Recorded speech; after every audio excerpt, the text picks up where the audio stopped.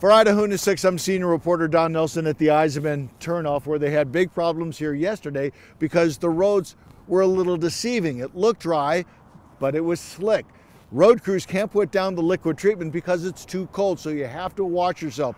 Here are some of the things you need to know.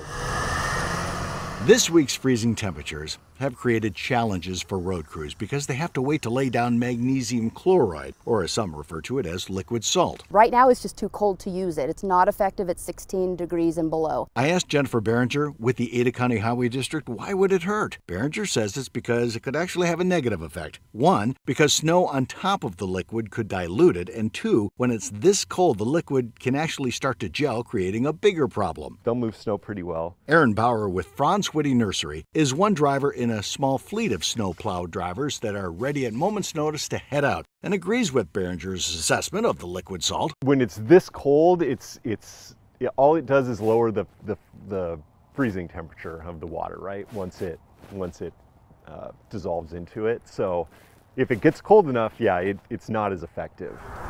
Bauer looks forward to the days he isn't constantly checking the forecast. You're thinking on your feet a lot. It's a lot of getting up, checking, try to go back to sleep, get up again. It's pretty brutal.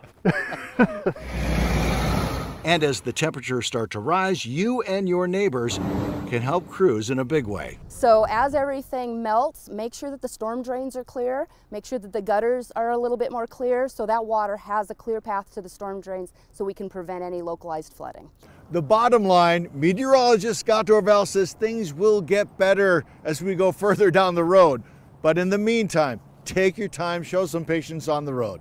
Reporting from the Eisenman exit in Ada County, senior reporter Don Nelson for Idaho News 6.